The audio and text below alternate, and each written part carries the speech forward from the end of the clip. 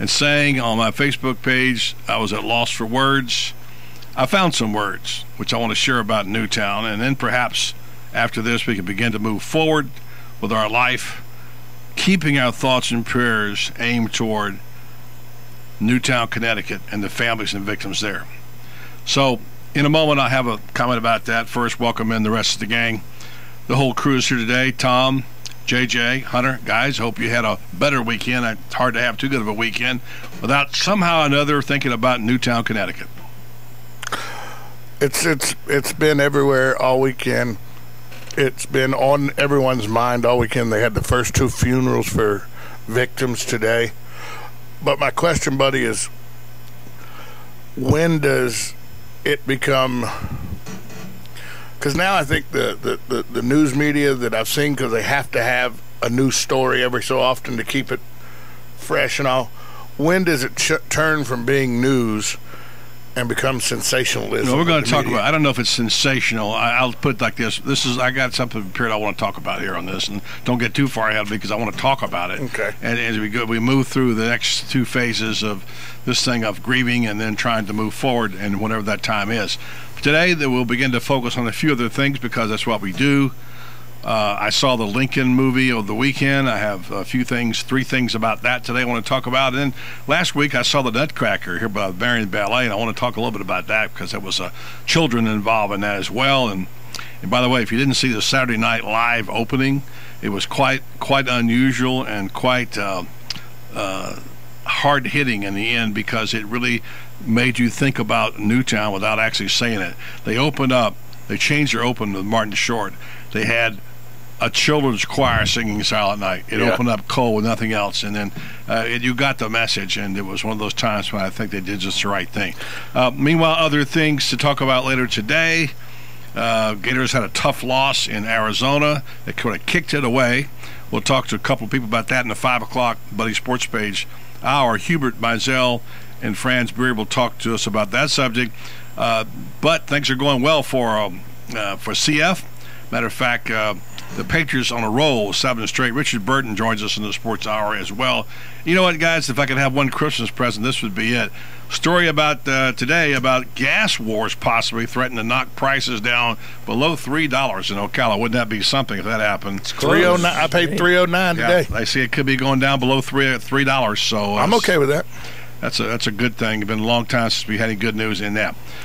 All right, about today's comments.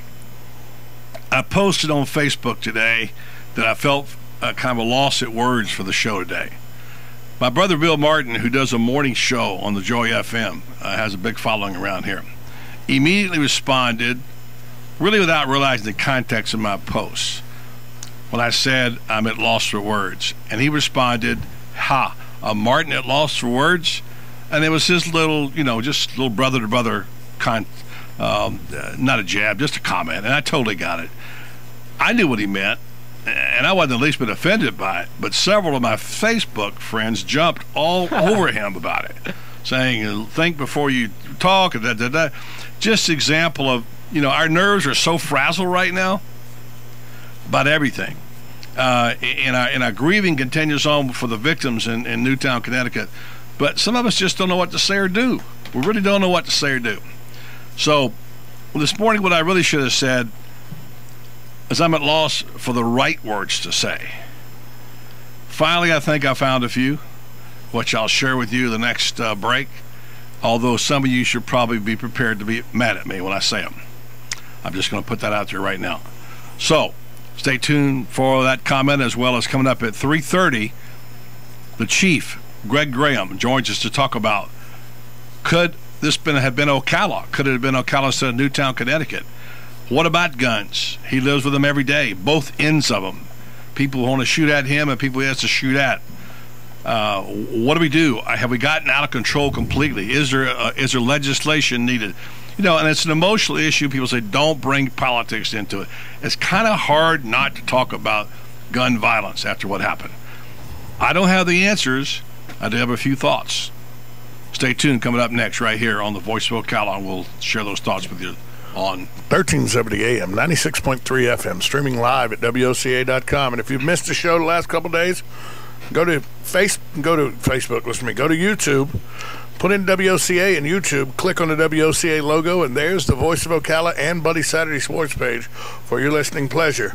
Brought to you by The Source. Like a good neighbor, State Farm is there. And State Farm agent Angie Lewis is always there, too, working hard to serve her community as a citizen and insurance agent. At the Angie Lewis State Farm Agency, they go far beyond any slogan. Angie wants to help you adjust your insurance needs as your life evolves, from everything to helping educate your teen driver to protecting your family against everyday risk. They want to change the way you perceive insurance by developing relationships with clients, which is why Angie and her staff are proud to be a part of so many good causes in Ocala. Each week on The Voice of Ocala, they feature a Good Neighbor of the Week, saluting those who give exceptional service or do random acts of kindness to others. They're also big sports fans and sponsor our weekly State Farm State of the State report, which highlights a different college sports program each week. The Angie Lewis Agency of Ocala is located at 1122 Northeast 36th Avenue, where visitors are always welcome and the coffee pot is always on. Call your Good Neighbor State Farm agent today, Angie Lewis, at 291-2444. Every day we hear another story about innovation or about cutting-edge technology taking place right here in Ocala. The power plant, IHMC, Ocala 489. Did you know that important medical research is also being conducted here that may impact hundreds of thousands of people in the country someday? Maybe you've heard the name Renstar, but like so many others, perhaps you didn't realize that Renstar Medical Research is one of the top facilities of its kind anywhere in the U.S. There are important research studies being conducted by a highly qualified team of medical experts at Renstar, impacting decisions of major pharmaceutical companies and bringing new drugs to market. And you can be a part of these studies, as so many local people have done and are currently doing. Renstar has conducted more than 500 studies since its inception and would like to extend the opportunity to you to be a part of these cutting-edge programs. Call 877-629-5800 or 352-629-5800 if you'd like to know more. Renstar Medical Research, locally owned and operated in beautiful downtown Ocala. Renstar, seeking tomorrow's answers to the health questions of today. Hi, this is Tom Schmitz, the host of Buddy's Saturday Sports page on WOCA. The Saturday Sports page is your weekend destination for everything sports, from NASCAR to golf, baseball to boxing, and of course the best, most comprehensive football coverage on the radio. Also, you don't want to miss my weekly Are You Kidding Me rant? So join me and JJ LaSalva every Saturday morning at 10 a.m. for Buddy's Saturday Sports page on WOCA, The Source. On the next AM Ocala Live, Robin and I will be speaking to Dr. Todd Mayer. He's coming on to speak to parents of children who have life-threatening allergies such as anaphylaxis. Kim Schneider is the Senior Director for Habitat for Humanity International's Disaster Response Unit. He'll be speaking about their 24 Habitat Mobile Response Unit voyage up to New York and New Jersey to aid the victims of Hurricane Sandy. And then on Open for Debate, we'll pick a topic from the news and we will debate it. Have all of your gardening questions answered by Master Gardener Carol Ann Baldwin. Bob Latham will be with us. He's a sports writer, a trial lawyer, and a columnist for Sports Travel Magazine. He's coming on to speak about his book, Winners and Losers. Damage Control with Joe Reichel and Rob Sobieski. And then Rosemary Atungurak is coming on. She's been with us before. She's an Inupiat activist up in Alaska. She's coming on to speak to us about the historic announcement that the Obama administration is poised to announce regarding the protection of America's Arctic region. All of that plus fun with Joe right here on The Source, WOCA 96.3 FM. 1370 AM. If you want to avoid getting ripped off and put more money in your pocket, then join me, Clark Howard, every weeknight at 6, right here on WOCA, The Source. The number one item on Santa's list for kids of all ages is a bicycle. Top Gear Bicycles at 923 North Magnolia, Suite 1500, just down from Cafe Havana, has felt Raleigh, Rocky Mountain, and more. Plus, WOCA's listeners will receive at least a 10% discount on all in-stock bikes and accessories just by letting them know we told you about them. Top Gear is a full-service family shop and has the lowest labor rates in town with only top-rated mechanics. This year, it's Top Gear. Jingle bells, jingle all the way. Happy holidays from all of us at WOCA. 1370 WOCA. This is JJ LaSalva in the WOCA studios with this news update brought to you by the Country Club Ocala. Area residents better enjoy the extremely low gas prices while they can, considering the state average on Sunday was $3.27 per gallon, $3.17 a gallon in Orlando and Tampa. AAA officials said they don't expect the state average to drop below $3 a gallon by the end of the year. Prices are expected to begin climbing at the beginning of the new year in conjunction with stock market optimism for a rebounding economy. This news update was brought to you by the Country Club of Ocala. If you would like to schedule a special event at one of Ocala's premier facilities, call 352-237-6644 today.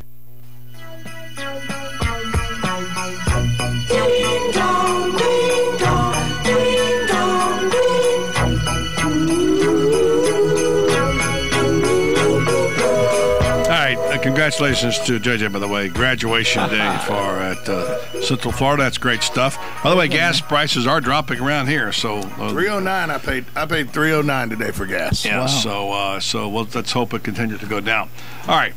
I want to get back to the subject at hand, and if you have a microphone today, or if you're a columnist or you're in the media, you have kind of an obligation to continue on the discussion that we all have been thinking about. You can hardly get out of bed without thinking about it, even if you don't turn on the TV. And it's not a topic a lot of people want to hear about. Some people turn away. They turn off their TVs, and I get that, and that's fine. And if you want to turn off your radio for the next hour, that's fine. Bottom line is that we have to have a discussion about this, and we have to have qualified people like Greg Graham, the chief of police, to join us later on, which he's doing at 3:30. Meanwhile, some of us do turn that deaf ear to the media, but some of us dig deeper, looking for information, facts, answers. This is a 3-hour show, 2 hours of non-sports, and I thought about maybe not talking about it today, but it was just impossible. I feel the need to at least address this unspeakable evil event which struck us on Friday.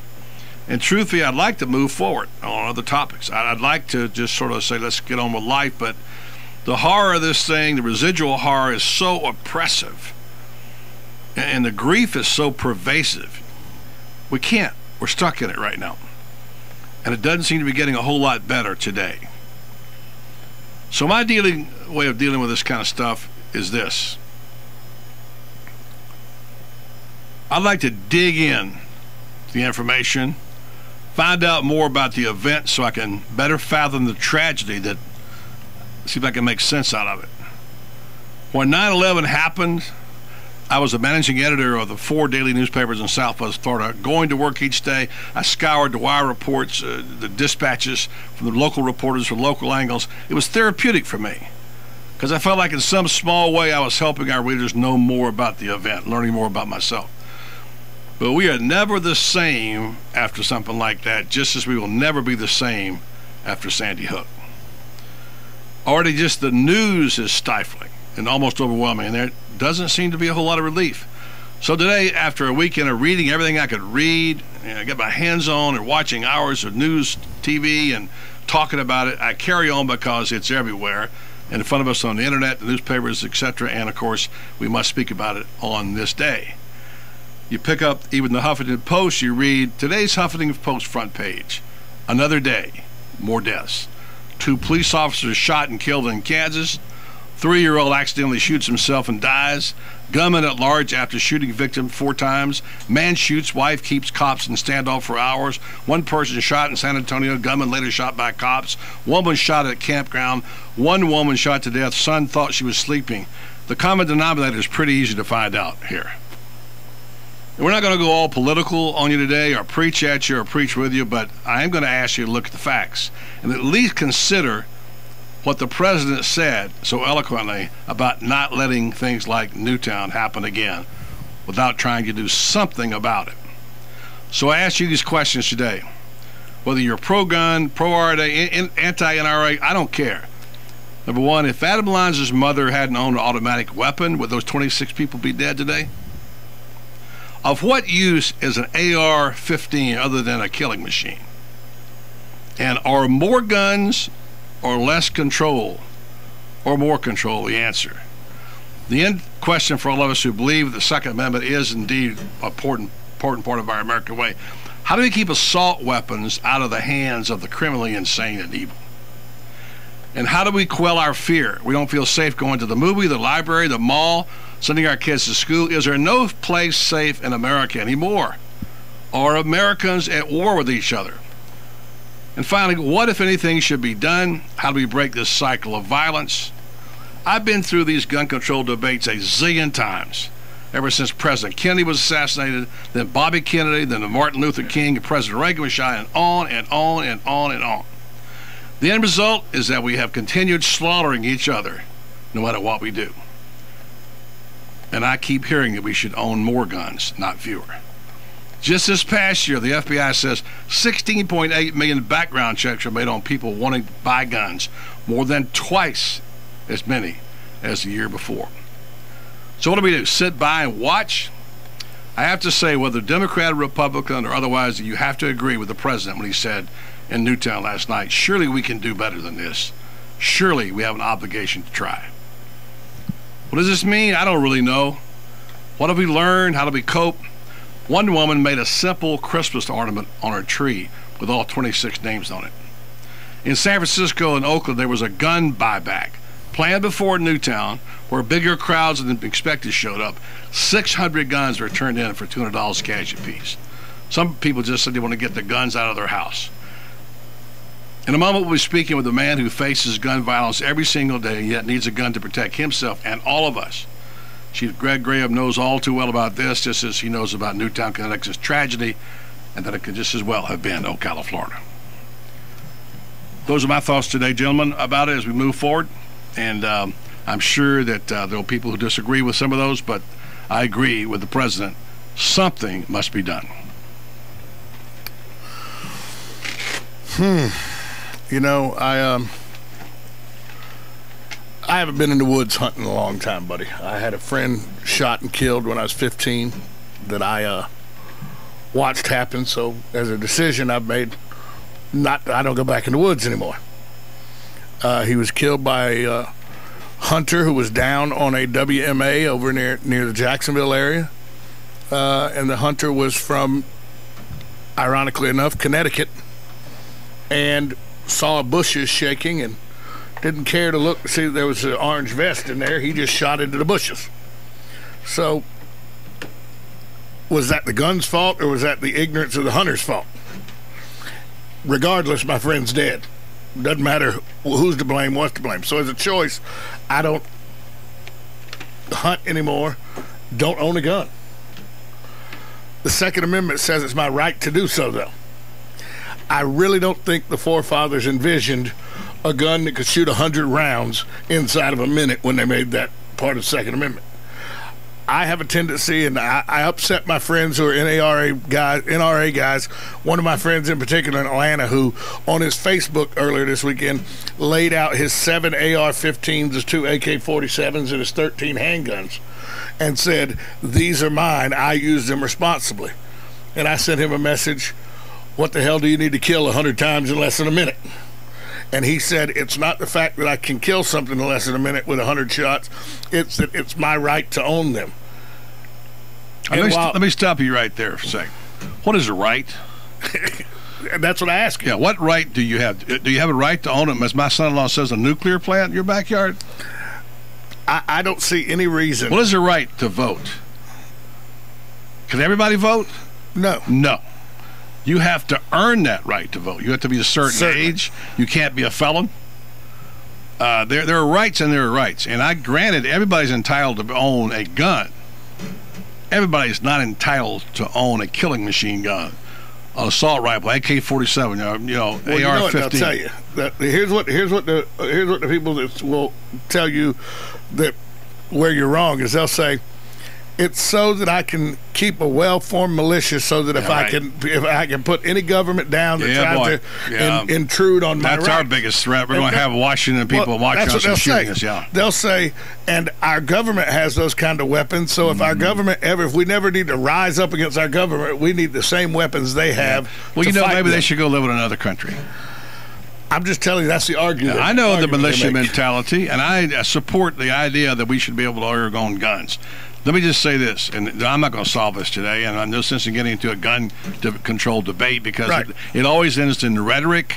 It always ends in people, invoking the Second Amendment, and it always involves, the issue of my right to own a gun, whatever, and nobody ever agrees. I'm just saying, isn't there something wrong with what we're doing? we have 15 times as many cases of gun violence, that includes suicides, as any country in the world. Right. But 16 million people applied for guns this past year. And they what is wrong with this picture? They will say, people will say, but law-abiding citizens didn't do this. A crazy maniac did this who broke the law. So let's just go ahead and take it. But they'll tell you, you take it from law-abiding citizens. The criminals and the crazies will still get weapons. I know a lot of law-abiding citizens who don't think that way, but nonetheless, I think the thing is that if we even say that the argument that we need to arm the schools, we just kill all the kids' guns too and say let them all have guns and they'll kill these people. And the educators, are they expected to be able to be marksmen and teachers? Well, they are in Switzerland. And let me tell you something. The one country nobody ever wants to go to war with, and they never hear about anybody attacking, Switzerland. At the age of 18, you are issued a rifle by the government that is yours for life. Look, all I'm saying is Switzerland almost no crime. Switzerland doesn't go to war because they don't want to fight. That's why they don't go to war. So they're neutral. That's why. So anyway. Well, because they have so many guns, nobody wants to mess with them. I know. But this here again, the old cliche, if you want to go down a dead end on a talk show, talk about abortion and gun control. You're right. And that will be all the people who got ideas and whatever, and nobody ever seems to get it fixed. There's got to be a way to keep children safe. I just know it's not working. You're right. You're right. It's not working about the same way the drug war is not working. Something has to change. All right. Well, let's talk to a man who knows what he's talking about. We're going to take a break, come back, and Chief Greg Graham, Ocala Police Department, will join us. We'll get his thoughts about the situation, and we'll talk with Chief Graham after this timeout on Voice of Ocala. 1370 AM, 96.3 FM. Streaming live at WOCA.com. Hey, if you've missed one of the past shows, go to YouTube, put in WOCA, click on the WOCA logo, and there the YouTube shows are of the Voice of Ocala and Buddy's Saturday Sports page for your listening pleasure. Brought to you by The Source. Hello, I'm Dawn Lovell, lead event designer and owner at Party Time Rentals. Have you ever wondered what it takes to make an event spectacular? Well, look no further. It's what we do every day. Whether you're hosting an intimate dinner for 10 or a gala for thousands, at Party Time Rentals, we find just the right style and elegance to make your event a success. Our extensive inventory of the finest in chandeliers, tents, crystal, china, and specialty items is featured in our fabulous showroom. Stop by and say hello. It's a great way to get ideas for an event and experience for yourself how you can make your party time special. Party Time Rentals, located on Southwest 10th Street, just off Route 200 in Ocala, and off Southwest 34th Street in Gainesville. For more information, call 352-629-8858. That's 352-629-8858. The party begins at Party Time. Hi, I'm Pat Murray, General Manager of the Country Club of Ocala, inviting you to pay me a visit at the finest country club in North Central Florida. Come see why our members and friends embrace the Country Club of Ocala as a beautiful, serene place for those with active lifestyles. We have it all, from our Blue Ribbon Golf Course to our superb facilities. When you want to enjoy golf, tennis, swimming, fitness, or dine on cuisine that is second to none in North Central Florida, the Country Club of Ocala is where you'll want to be. So call me, Pat Murray, at 237-6644. If you need a sign or a banner for your yard or your business or your campaign, I'd recommend you go to Signs Unlimited at 318 South Magnolia in Ocala. Screen printing, embroidery, digital graphics. Do what I did when we needed signs for the Save the Marion Theater Group. Go see Vic Buttermore at Signs Unlimited if you want quality work with a fast turnaround from somebody who is deeply committed to his community and always ready to assist you. There's a reason Vic's slogan is, "It's our business to make your business better." Sign up for Signs Unlimited. Call 732-7341 today. Are you wasting hundreds or thousands of dollars on termite retreat fees? If you're not with Turner Pest Control, you probably are. Turner Pest Control offers the